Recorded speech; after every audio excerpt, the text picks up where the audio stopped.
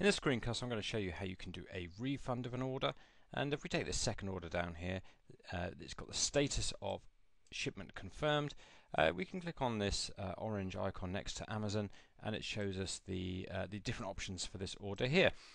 Now you can see, so it shows the confirmed Amazon order details, it shows the name of the product, the amount that's been paid, and it splits the shipping between the order items. So here it's showing £4.95 shipping on this particular item. If there were two items in this basket, then it would have split that shipping in half for the different order items. And the information will be displayed on the screen, so it shows what you can refund for each order item. So in this case, we're going to refund. Let's just say we want to refund £2 from the item cost of this, and we'll give them £2 off their shipping as well.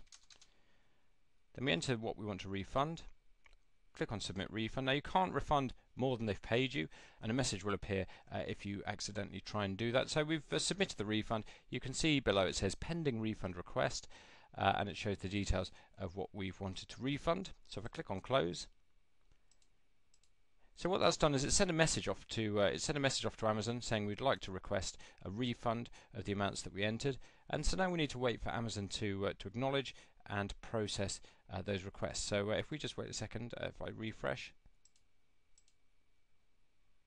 once the refund request has been sent, the payment status changes to refund request sent, and then of course when Amazon have actually confirmed that refund has been successful, it will change to, as shown in this order down here, refund successful. You can click on the payment status link to see the whole range of statuses that have been used by that particular order, as you can see here for our test order.